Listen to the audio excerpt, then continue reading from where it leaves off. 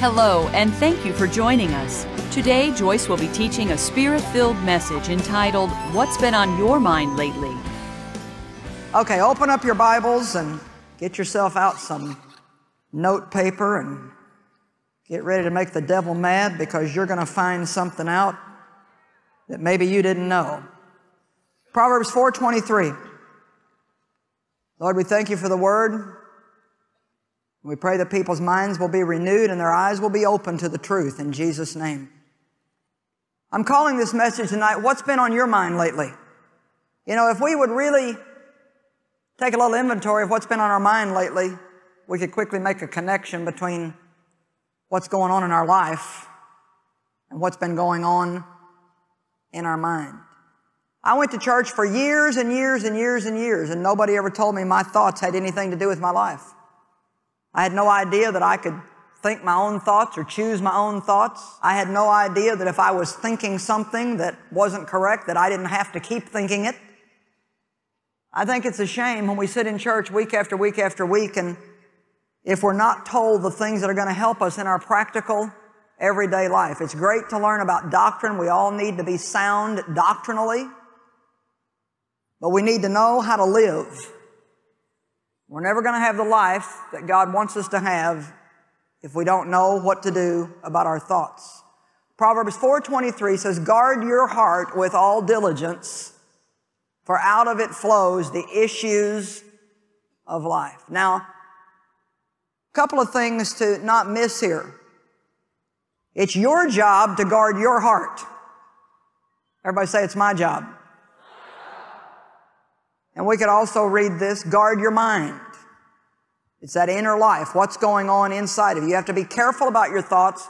You have to be careful about your attitudes. Thoughts produce attitudes. I'm sure you've heard the phrase that your attitude determines your altitude. In other words, what your attitude is really determines how far you can go in life. Guard your heart with all diligence. When you do something diligently, it doesn't mean you do it once. It means you do it over and over and over and over and over and over and over and over. And I might stop right here and say that as long as you live, no matter how spiritual you become, as long as you live, every single day of your life, the devil in some way, shape, or form will try to inject wrong thoughts into your mind. And you're going to have to choose to cast down those wrong thoughts and think what will benefit you and what will benefit the kingdom. Now, in the beginning, that seems like an almost impossible job. It seems like such a problem because we've let our minds run rampant for so many years and we have so many bad mental habits that when we first begin to find out that our thinking needs to change, it literally almost seems like that almost everything you think is something you shouldn't be thinking. And if you're anything like I was in the beginning, you're like, But trust me, if you will keep at it, keep learning the Word, keep praying about it, keep being diligent, little by little, day after day, it'll get better and better and better and better. But that doesn't mean that the devil will ever stop attacking you. It just means that you will get better at keeping the door closed to wrong thoughts. Guard your heart with all diligence, for out of it flows the issues of life. Now, there is a life that Jesus died for us to have. A specific life that He died for us to have. When you become a Christian, you're not supposed to just keep all of your same old misery and mess, only now put a Christian label on it. So now we don't just have a normal mess anymore, now we have a Christian mess.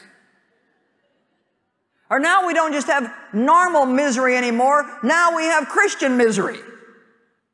And obviously we all know that in the world there will be trials and tribulations.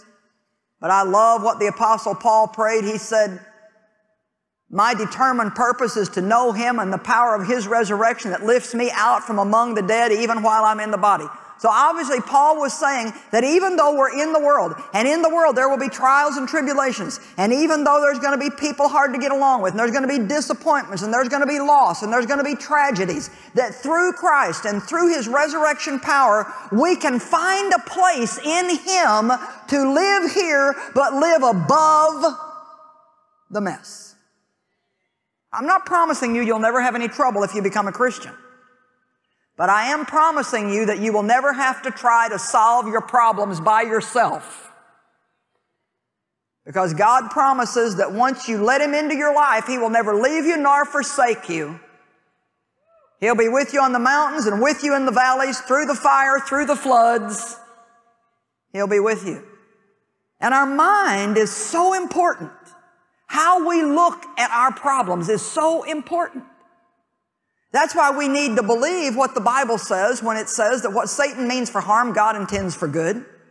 Then when you're in a difficult situation and all of your thoughts have a tendency toward negativism and just fatalism and there's no hope, nothing will ever change. If you know the Word of God, then you can open your mouth and you can say, what Satan means for my harm, God intends for my good. This may be bad now, it may look bad now, it may hurt now, but somewhere down the road, this is going to work out for my good. And if you'll begin to think like that, now you're energized to make it through your situations. Hope deferred makes the heart sick. When you have no hope, everything just begins to sink. You can see hopeless people because everything about their demeanor is down. Their faces are down, their shoulders are down, their arms are down, their conversation's down, their attitude is down. But Jesus said, look up, for your redemption draweth nigh. Everything about Him is up and everything about the devil is down. Amen? We need to remember that the Word of God teaches us that if we love God and we'll continue to pray, that all things work out for good. They may not be good, but God is good. And because God is good, He can take a mess and turn it into a miracle. He can take a tragedy and turn it into a triumph. And I'm not just being preachy and trying to hype up the crowd. This is a fact because it's happened in my life, and I know that many of you who've been walking with God for a while, you have the same testimony. Those of you that are new in your walk with God, or you haven't decided yet whether you want to walk with God, or maybe you are walking with God but you have a struggle right now, let me remind you that you need to be careful about what you think and what you say in your times of trial and tribulation. The attitude that you have while you're in the wilderness determines how long you're going to stay there. Would you like me to say that again? The attitude that we have while we're in the wilderness determines how long we're going to stay there. You complain and remain, you praise and you'll be raised. Turn to the person next to you and say, what's been on your mind lately? Now, you know, one of the sad things is, and I won't get around to teaching about this until later on, but you know what some of you know what your answer was? Nothing. Can I tell you something? Empty space is a place. And people having a passive mind, just being empty-headed and not thinking about much of anything, can be just as big a problem as thinking wrong stuff. Because empty space is a place, and the devil's always looking for something empty that he can fill up. If you stay busy thinking about right things, the devil won't be able to fill your mind with wrong things. Hello? That's why it's so important to stay involved in helping other people. That's why it's important for you to be in some kind of service work in the kingdom of God. It's important for you to have plenty of time to rest, but it's also important not to have so much time on your hands that you become bored and all you have to do is just sit around or lay around and think up what's wrong with everybody else. We need to stay busy serving and helping one another.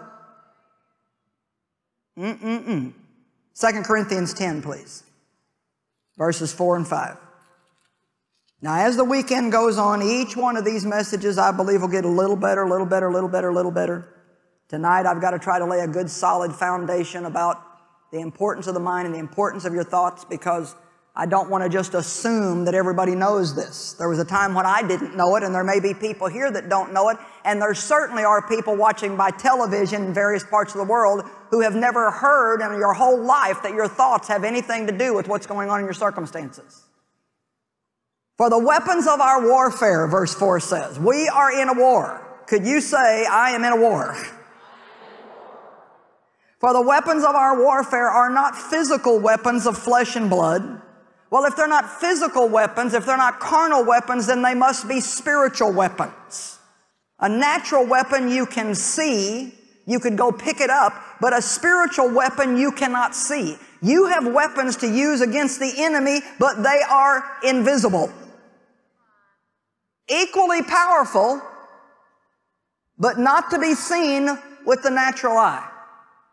That's why so many people never learn how to do proper spiritual warfare.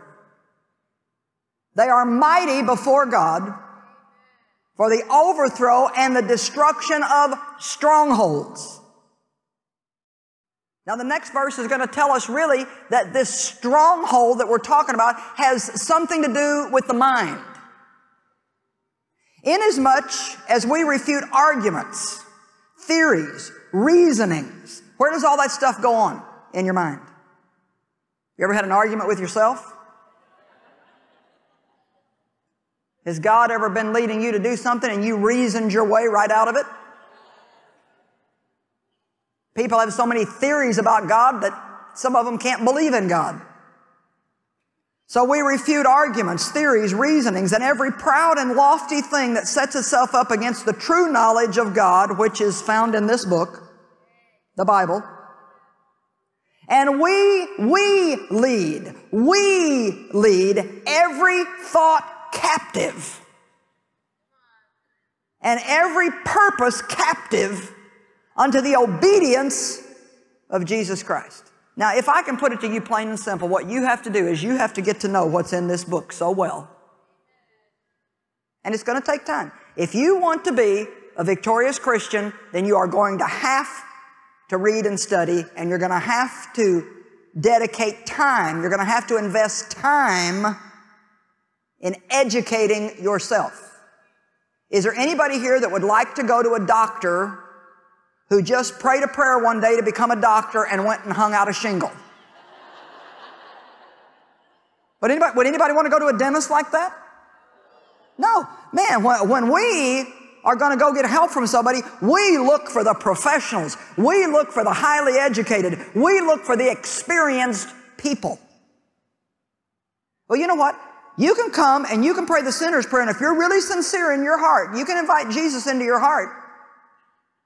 And you can go to heaven strictly because of the blood of Christ and because you believe in Jesus and you've given your life to Him. But you will not walk in victory while you're here if you don't learn what's in this book. You will not walk in victory while you're here if you don't learn what's in this book, and not just learn it, but apply it to your life. You can even come to meetings. You can go to church and you can hear the Word and hear the Word and hear the Word. And you can have so much stuff written and underlined and stars and check marks and so many colors in your Bible that you look like the church theologian. And that still doesn't mean that you know anything. The only way we know if we know anything is by looking at what we're doing. Amen? You have to know this. And when you begin to know this, then when a thought comes into your mind that doesn't agree with this, then you know it's a lie. Then you know it's a deception. Then you know it's Satan trying to find entrance into your life. And then you make a decision, I'm not thinking that. You cast down those imaginations and theories and reasonings. And you bring every thought captive unto the obedience of Jesus Christ. Well, I don't know how to do that. Well, that's why we're here tonight. One of the things that I try to teach people to do, if you're thinking one thing and you say something else out loud, it interrupts that thought. And so if you're not yet at the point where you can just stop thinking something, then when you're thinking the wrong thing, start saying the right thing, and it will interrupt that thought, and then you can think on something else. That's why it's important to know the Word of God and learn how to speak the Word of God out loud out of your mouth. When the devil says, that's it, you've done it, you have messed your life up good and proper now, it's finished for you. That's when you need to know Jeremiah 29:11, and you need to open your little mouth and you need to say, the Bible says that God has good thoughts and good plans toward me, and that He has a future planned for me. The Bible says that I can let go of what lies behind and I can press on to the good things that are ahead. So devil, you are a liar. Although I have made many mistakes, I have a future. But if you don't know that, then you're just gonna...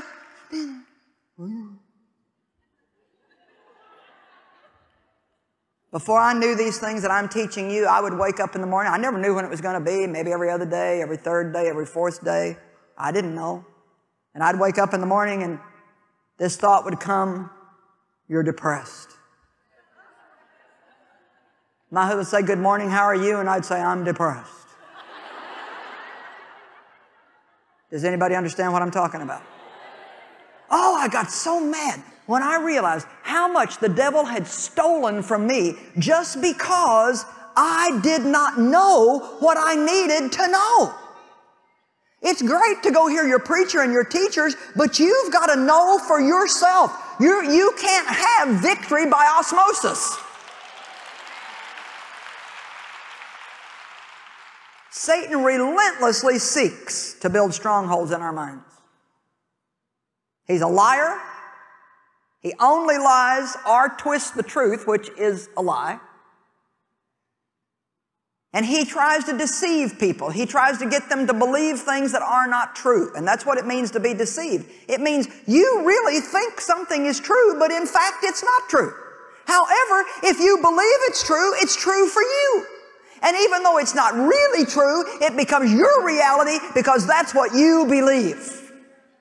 You cannot get beyond your own thoughts. Where the mind goes, the man follows. Your thoughts go out ahead of you, and they prepare a life for you. And if your thoughts are negative and lousy, you're going to have a negative, lousy life. If your thoughts are hopeless, you're going to behave hopeless. If your thoughts are poverty-stricken, you'll never have anything. If you think because grandma never had anything and mama never had anything and daddy never had anything, then you'll never have anything, then the devil has deceived you because your victory is not based on a past generation.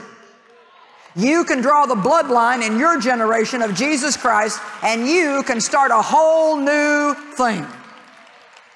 Come on now. We have weapons with which we can defeat Satan. But we're fighting a spiritual war, not a natural war. And our weapons are spiritual weapons. This war cannot be fought in a normal way. We cannot hit Satan, shoot him, strangle him, tie him up with a rope, or put him in jail. Don't you just get so mad at the devil sometimes you just think, come on, you ever feel that way? It's just like, and you just feel so frustrated because you think, if I just knew what to do. Yet all we really have to do is read the Bible. Sometimes we think, bless God, I'm going to do spiritual warfare. And we get ourselves all wound up and we get in a group, boy.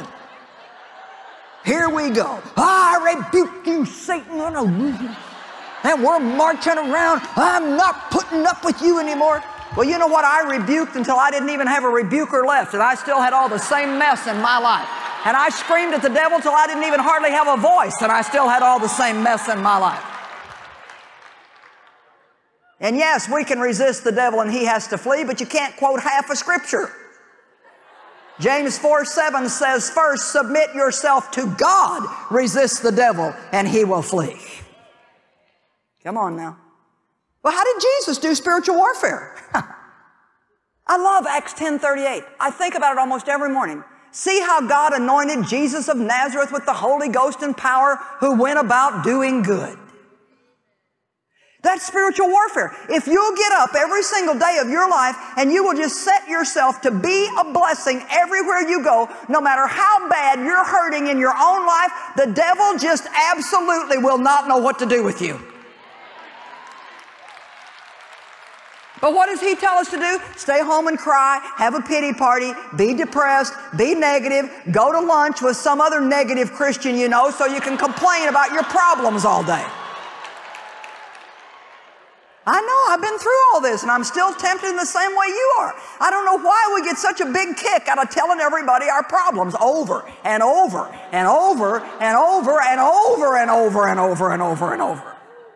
Sometimes there's nothing for us to do but just suck it up and go on. I had a tragedy happen to me about 2 weeks ago. Oh, this was one of the most awful things that's ever happened to me in my writing and ministry career. I had 25,000 words of a book finished that I'm going to be releasing next fall called The Confident Woman. And something happened to my computer that they told me could never happen. It cannot happen because it's saving to the hard drive at the main office, and something happened, and I worked on this in March and April, and when I went back to work on it 2 weeks ago, 18,000 of my 25,000 words had disappeared and was nowhere on the hard drive, nowhere on the computer, nowhere. I got myself so upset. Oh, I was so aggravated, so frustrated. Well, then everybody that I got near, I had to tell them my story, just like I just told it to you. And everybody that would call, I'd tell them. And everybody that came over, I told them. And everybody that rode in the car anywhere, I told them. And then my husband preached me a short Joyce Meyer sermon. And he simply said, I think you've talked about it enough. There's nothing you can do but believe that all things will work out for good, and that the second go-around will be better than the first, and you just have to rewrite the book. Well, that was absolutely true. There was nothing else I could do, and the longer I stayed upset about it, the more delighted the devil was. Well, I learned one thing. I'll never write anything again and not download it to a CD at night. I don't care what they tell me. I'm going to burn that baby on a CD so I can't lose it, amen? So there are times in our life when we just need to not talk about it anymore. Is anybody home out there in the building? Anybody watching by TV understand this? Maybe, just maybe, you could feel better if you just wouldn't talk about it anymore. Now, some of you drove 200 miles and you're thinking, I drove 200 miles to hear her tell me that. Because see, you can even come to a whole conference like this and you can get back in the car with all your Christian buddies you came with and you can discuss all your problems all the way home, and you will not be in one better bit of a condition when you get home than you were when you left. And not only that, some of you have already made your mind up when you go home, if that house is not cleaned up like you told them kids and that husband to clean it up, then you have already made your mind up when you walk in what you're going to tell them. You know, see, the devil's already been working on your mind. I'll bet you when you get home that house is going to be a mess. Because they just don't have any respect for you and you do all the work around here. And it would just be nice if you could go off for one weekend and come home and not have a mess, but you are probably going to have a mess. And then he starts on you. And so this is what you're going to say when you walk in. Come on now. See, there you are, every one of you. And this is the kind of stuff the devil does to us. He sets us up to get mad before anything ever happens. He sets us up. to be in a rage before anything ever happens. When are we going to learn to choose our own thoughts carefully and stop letting the devil use our brain as a garbage dump? Garbage in, garbage out. A stronghold is an area that is dominated by an enemy. If Satan dominates your attitude toward yourself, toward God, toward food, toward money, any area that he dominates your thinking, he is in control in that area. You don't have to eat a whole pound of fudge every time you take a bite of fudge. But the devil has told some, well, I just can't eat one chocolate chip cookie. If I ever eat one, I've got to eat 12. No, you don't. No, you don't. You do not. You have a spirit of self-control, and you can take a bite of a cookie. You can take 2 bites of a cookie. You can eat 1 cookie, or you can eat no cookies, because the Spirit of God is dwelling in you.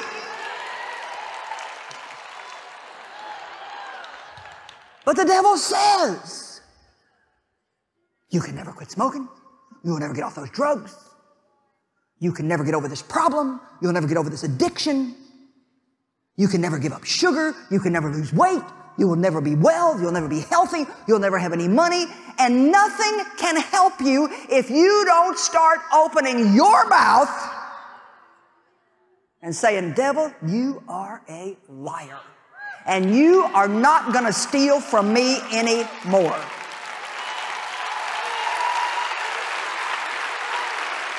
Yeah.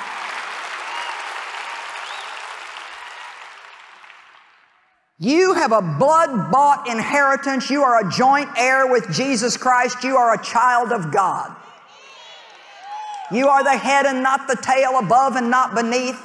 God's got a good life plan for you, and no matter where you're at right now, you don't have to stay there. You can make progress. John 8:31 and 32 says, if you continue in my word, then are you my disciples indeed, and you will know the truth, and the truth will make you free. The Word of God is like a mirror.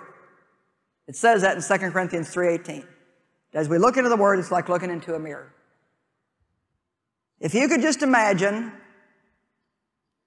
if I had a big full-length mirror up here, we're going to just pretend like this Bible is a mirror. How many times a day does a woman go to the mirror to see if her hair looks all right? Do you know you can have dirt all over your face and not even know it if you don't go look in the mirror? And then how embarrassed we feel when we think, oh man, you mean I've been running around looking like that all day and didn't even know it? But we don't know what we look like until we look in the mirror. We don't know if our clothes look good or bad. We don't know if something's wrong. We don't know if the hair's right. We don't know if the makeup's gone. We don't know. We don't know until we look in the mirror. And see, we don't really know what kind of lives we're living until we look in the mirror of God's Word. That's why you got to be in the Word all the time, because it's easy to have a good attitude over here 5 years ago, and then you slip back into a bad attitude. But if you're not regularly studying the Word of God, you forget how important an attitude is. And you know what? What I'm teaching you tonight doesn't have to be any brand new revelation you've never heard. I don't care if you've heard this 500 times in the past. You're hearing it again tonight. You know why? Because some things we have to hear over and over and over and over and over and over again. And I don't know about you, but I need some good preaching on my mind, and if you don't want to hear it, I'll just preach to myself. I look in here and I find out that I've been made right with God through the blood of Jesus. I look in here and I find out that I don't have to live under condemnation because my sins can all be forgiven through repentance and confession. Man, you got to love your Bible. You got to love your Word. You need to have a good library of teaching tapes and Christian books and CDs and videos, and that needs to be a regular part of your daily discipline. In some way, shape, or form, you need to feed yourself the Word of God just like you feed yourself food. If we would go to the same trouble and lay out the same amount of money to get the Word of God that we do a hamburger or a hot dog, we'd be a lot better off. Some people wanted to come, but they wouldn't drive 2 hours to get here. But I'll tell you what, you get to wanting a hot fudge sundae bad enough, you'll drive all over town. And I just get tired of this lazy attitude that people have. Well, here I am. I just dare you to bless me. Go to Luke chapter 4. Well, you got to be hungry for the Word of God and hungry for more of God in your life. Don't be lukewarm, and don't ever be spiritually satisfied to the point where you don't want any more of God. Luke 4, verse 1, Then Jesus, full of and controlled by the Holy Spirit, returned from the Jordan and was led in by the Holy Spirit for during 40 days in the wilderness, where he was tempted, tested, and tried exceedingly by the devil. And during that time, he ate nothing. And when those days were completed, he was very hungry. Now, here's what I want you to see before I go any further. First of all, Jesus was following the Holy Spirit when Satan attacked him. There's 2 times when the devil will come after you. When you're doing something right and when you're doing something wrong. And it's kind of hard sometimes to figure out which it is. So I always start by saying, God, if I'm doing something wrong, if I've opened up a door, please show me. But a long time I got over thinking that every time I had some kind of a problem in my life, it meant that I didn't have enough faith or I'd open a door for the devil. Satan attacks the righteous. The Bible says the righteous will be persecuted. Jesus was following the Holy Spirit and Satan attacked him. Also, please notice that Satan waited until Jesus was weak and tired before he attacked him. Come on, church. If you didn't watch my TV program this morning, you should have. Because I was talking about how important it is for Christians to have balance in their life and to get the right amount of rest. And it's important for your health, but it's also important just because you will not be able to stand against the lies of the devil if your mind and your body and your emotions are so worn out that you can't hardly stand it. And I tell you, all the stress that people live under today, it's demonically induced. No one of us should have to be in a position where somebody can find us 7 days a week, 24 hours a day. We really should not be in a position where if we leave to go run a half-an-hour errand and we forgot our cell phone that we get in a panic. Or when we get up at 3 o'clock in the morning to go to the bathroom, we check our email. Don't have any more time for that, but you get my point. I'm also writing a new book, working on it right now. Don't know exactly what I'm going to call it yet, but it's about how to have a lifetime of health for your body and your soul. We got to teach people how to take care of themselves. People, you need to take care of yourself. Your body is the house you live in, and if you destroy it, then you have to leave. You can't go somewhere and order another one. You get one shot at this, and if you destroy this one, you're out. And not only that, your body as a believer is the temple of the Holy Ghost. God lives in you, and He wants to work through you.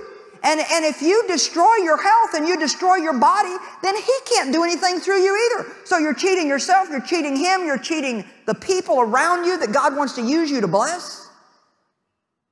And I've come to the conclusion, I believe there's a connection. Maybe not for everybody, but I think a lot of people don't take good care of themselves because they got a bad attitude toward themselves and they don't think they're worthy of doing the things that they need to do to take care of themselves properly. Some of you think that all you're good for is to work all the time because you grew up in an atmosphere where the only time people were happy with you was when you were working and producing.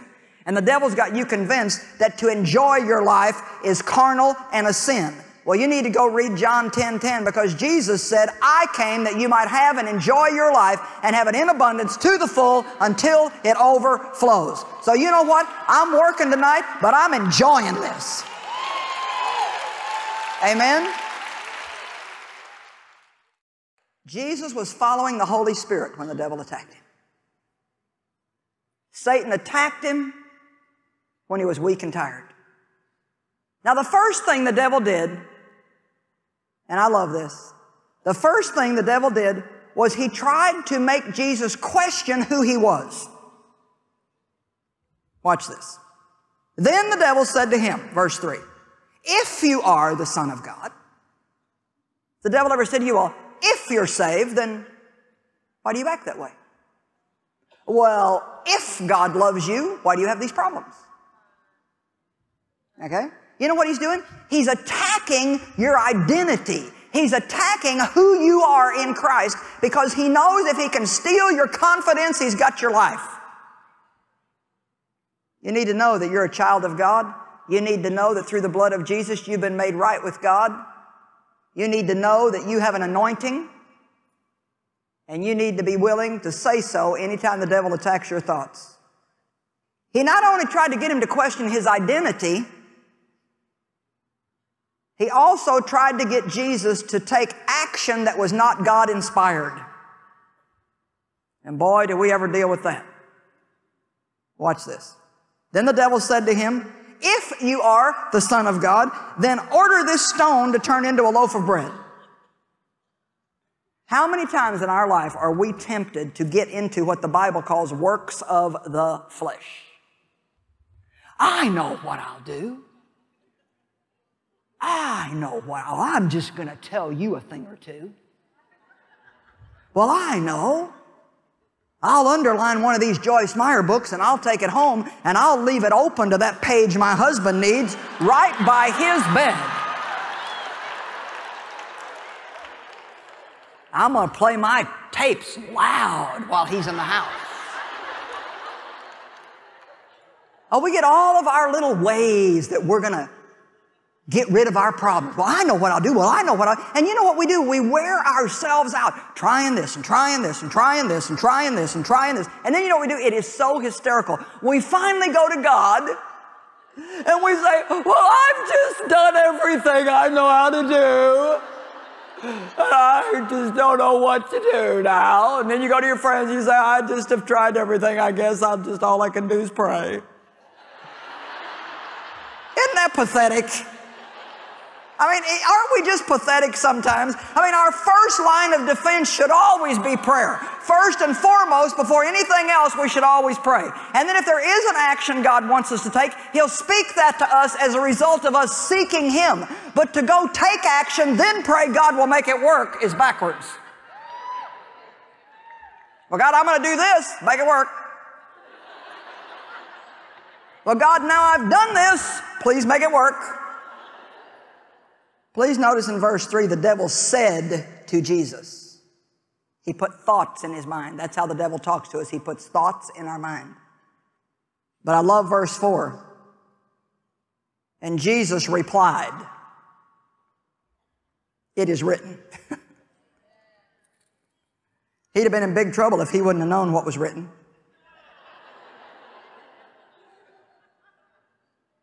Then the devil took him up and he showed him all the kingdoms of the world and he said, I'll give you all of this if you'll just bow down and worship me just once. You know, another thing that the devil uses to play with our minds all the time is all this stuff that we can have if we'll just make this little compromise. Well, you know, I mean, everybody else does it.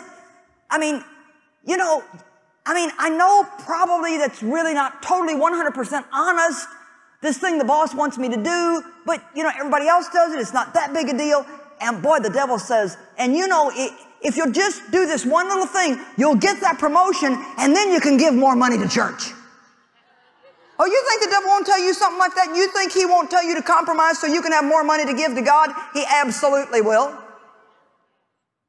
People sitting around praying to win the lottery so they can give it all to the kingdom. Well, you know, well and good, but start by giving what you got in your pocket. Because if you're not giving that, you wouldn't give it even if you won the lottery. Just how wonderful would it be if everybody buying all the lottery tickets and going to all the gambling boats and playing, just how wonderful would it be if people would take that same money and put it in the kingdom work? I know some of you will write me letters. Just bring them on. Anyway, I don't have time to get off on that sermon, but it's just, the devil just says, well, you can have this. Well, you can have that. Well, you can have this. If you'll just compromise just a little. Don't you hear those lies? Man, if we would just stop doing things that war against our conscience, how much better would our lives be?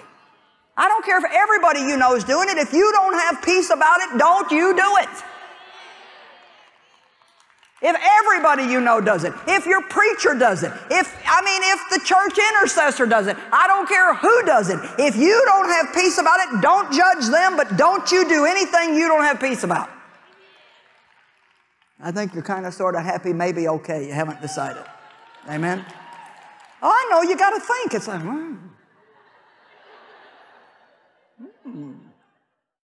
Satan offered Jesus power, authority, and things in exchange for one, if you'll just bow down and worship me just this one time. Do you know, in some way, shape, or form, the devil's trying to get all of us to bow every day. And then again, if you read through the whole thing, Satan tries a second time to attack Jesus' identity. If you are the Son of God, then let's see you get yourself out of this mess.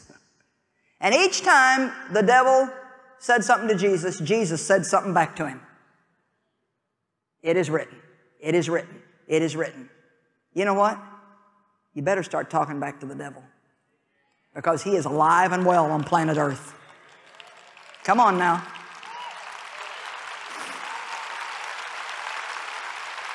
You know, there's kind of a popular, in vogue fad today where people believe in God, but they don't believe in hell or the devil. Well, isn't that convenient? It's amazing all the stuff that people come up with to believe that's just convenient. Well, I don't believe in tithing. Well, isn't that convenient?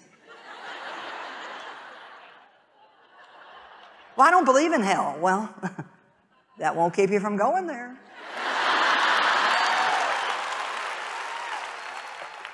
Whew, thank you, Jesus. He wanted Jesus to think wrong, so he tried to put lies in his mind, just like he tries with us.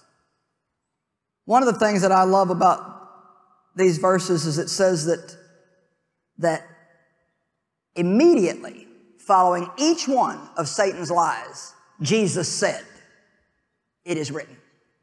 He didn't wait and think about it for 3 days and then decide to say something back to him. The devil said to Jesus, Jesus said to the devil. The devil said to Jesus, Jesus said to the devil.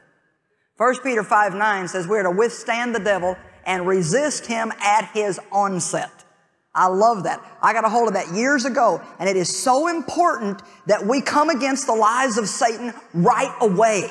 I used to have a real problem with self-pity. And I tell you, every time the devil would throw a pity party, I would attend. And he threw special ones for me frequently. And God began to deal with me about self-pity, and he began to teach me you can't be pitiful and be powerful at the same time.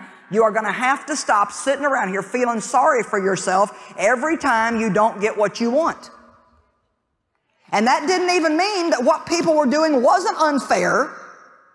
He didn't tell me that they were right and I was wrong. He just said, you have to stop feeling sorry for yourself when people don't treat you right, when you don't get what you want, when you get mistreated. You have to stop feeling sorry for yourself, because you can't have the power to rise above it if you're going to feel sorry for yourself. Well, I knew I had heard from God, but you know what? By then I was addicted to pity.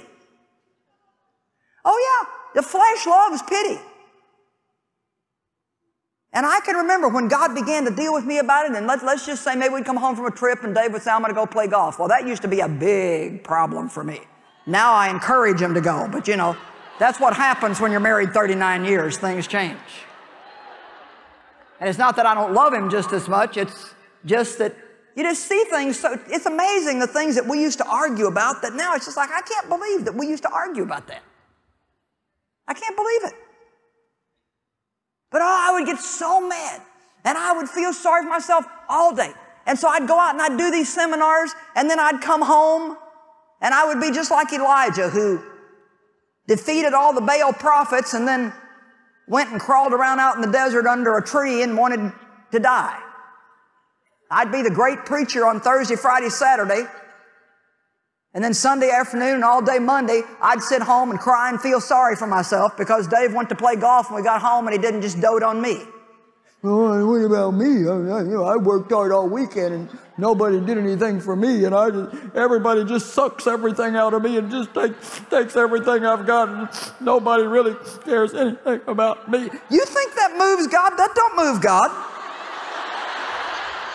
I mean, that does not move God one iota, but it does move the devil. It throws a door wide open for the devil in our lives. And I'm telling you here, you got to fight for your life. You may feel like feeling sorry for yourself, but it's a demonic emotion. It is not a godly emotion. And it's not going to help you get over your problem. Do something to help yourself. Do you hear me? Do something to help yourself. Quit sitting around being mad because nobody else is helping you, and do something to help yourself. I just wish somebody would do something for me. We got to be like David. He encouraged himself in the Lord. If you want somebody to do something for you, instead of sitting around feeling sorry for yourself because they don't, go sow a seed, do something for somebody else. When you got a need, sow a seed. That's how you get a harvest. You sow a seed. If you need somebody to do something for you, sow a seed, go do something for somebody else. That's the kingdom principle. That's the way it works in the kingdom of God. Are we having fun yet? I tell you, I want people to have victory so bad, I just can't hardly stand it. I would love to come out there and unzip you and just cram into you everything I've learned in 29 years and zip you back up and send you home. I know what I'm talking about. It's not going to help you to sit around and feel sorry for yourself. Well, I knew God was dealing with me. I had the revelation. I knew it was not doing me any good. I knew God told me to stop it. I even knew by now that I could not be powerful and pitiful at the same time. But still, when those things would happen that weren't fair, the devil's attacking my mind, and instead of resisting him at the onset and say, no, I'm not going to sit here all day and feel sorry for myself, I would just feel sorry for myself for maybe an hour or two. Well, I just want to have one cup of coffee with pitiful. You know, a little demon called pitiful.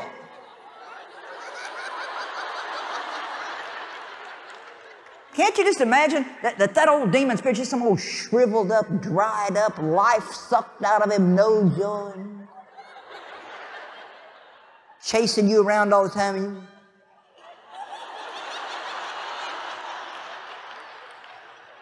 You got to say, no!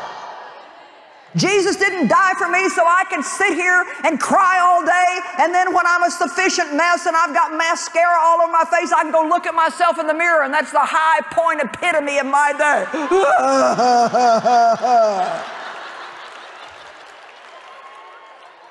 That's why women cry in the bathroom. There's a mirror in there. We have weapons. We have weapons. The Word is a weapon. Praise and worship is a weapon. God gave me a statement, and I want you to get this. Being thankful is part of praise and worship. And boy, has God been dealing with me lately about just praising Him more and worshiping Him more, and that one of the ways to do that all throughout the day is just every little thing that God does for you, every little thing that goes right, just thank Him. Just thank Him. Amen? It's one of the ways we can walk in the presence of God all day and actually be a worshiper, because the Bible says that He is seeking worshipers to worship Him in spirit and in truth. And a worshiper is not just somebody who goes to church once a week and sings a few songs off the overhead. Well, now I've done worship. No, it's a lifestyle. And so we get up in the morning. Thank you, God, that I got good sleep last night. Thank you, Lord, for a new day. Thank you, I got a house to live in. Thank you, I got some food in my refrigerator. Thank you for my family. Thank you, God. Amen? I mean, all day long, that can go on. Thank you, got me to work safe. Thank you that I got a job. Yeah, just on and on and on. Well, here's what God told me. You know what? Now listen to me. I mean, obviously we don't want to sit around empty-headed, but sometimes we think too much. And especially we think about the wrong things. You can just think something to death. You can just, I mean, God can put something on your heart to do, and you can think about it till you suck all the life right out of it. When God tells us to do something, He doesn't ask us to think about it. He wants us to do it. And here's what God put on my heart. I wrote it down. I like this. He said, you need to think less and thank more. You get it? Think less and thank more. You know why? Because you know what we normally think about?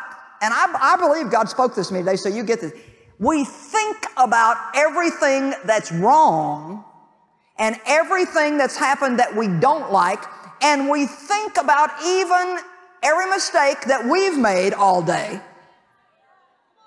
Instead of thanking God for the blessings and thanking God for the forgiveness of our sins and thanking God for the blood of Jesus and thanking God that even though we make mistakes, there's hope for us to change.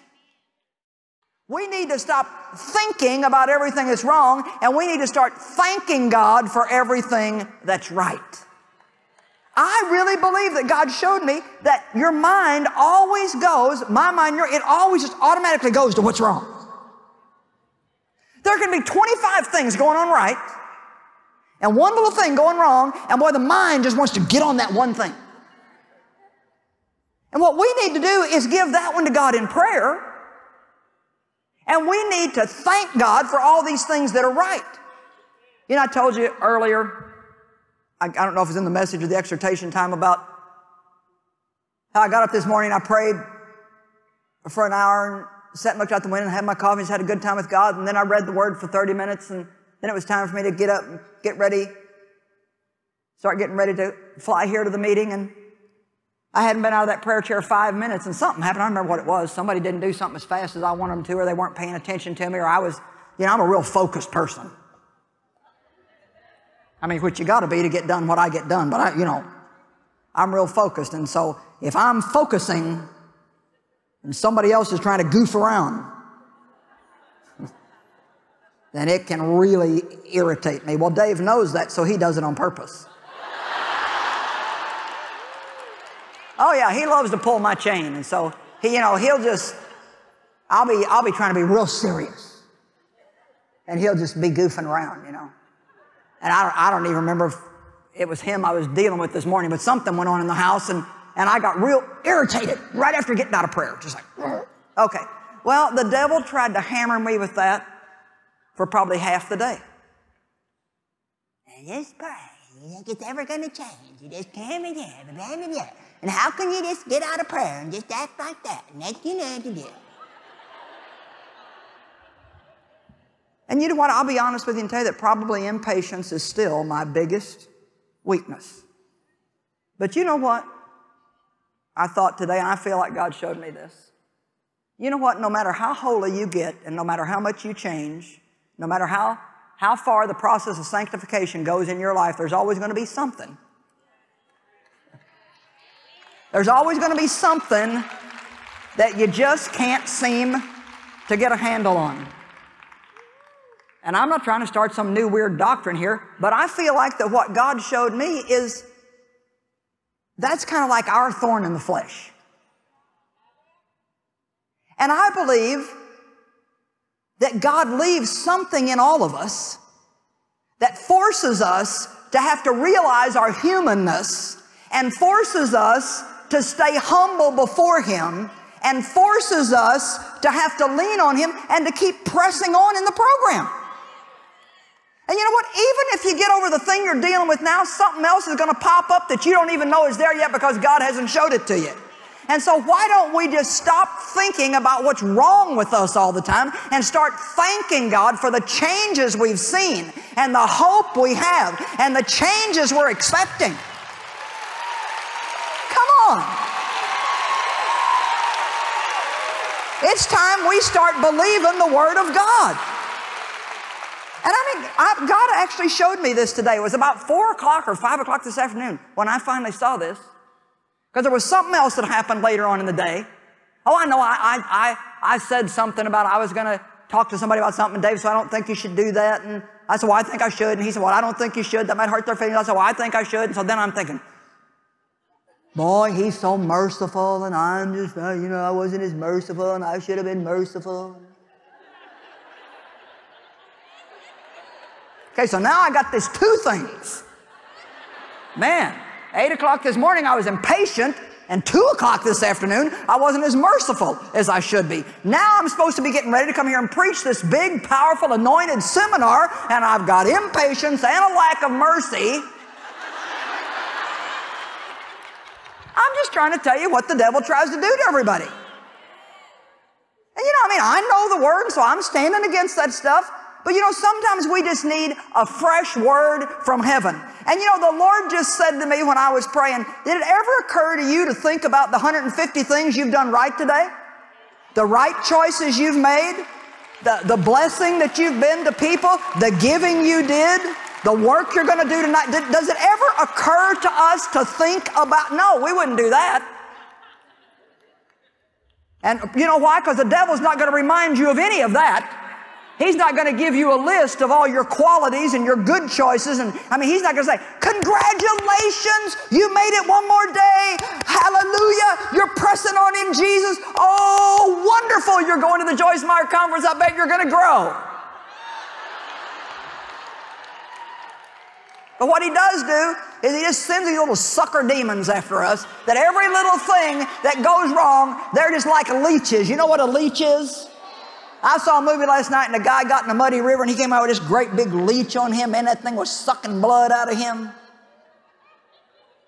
And they had to put fire on him to get it to go out. Well, you know what? When those little sucker demons get after us, we need to put a fire of the Holy Ghost on them. Back off, devil. You're not sucking the life out of me by reminding me of every little wrong thing I do. Let me remind you of who I am in Christ. God loves me. I'm forgiven. I'm anointed. My heart is right. I may not do everything right, but I don't do everything wrong either.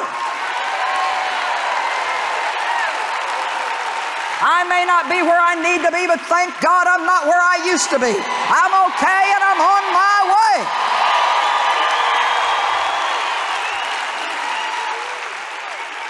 Amen. Give God a big praise tonight. This concludes this message. Thank you for listening. For more information about Joyce Meyer Ministries or to request a free catalog, please contact us on the internet at joycemeyer.org.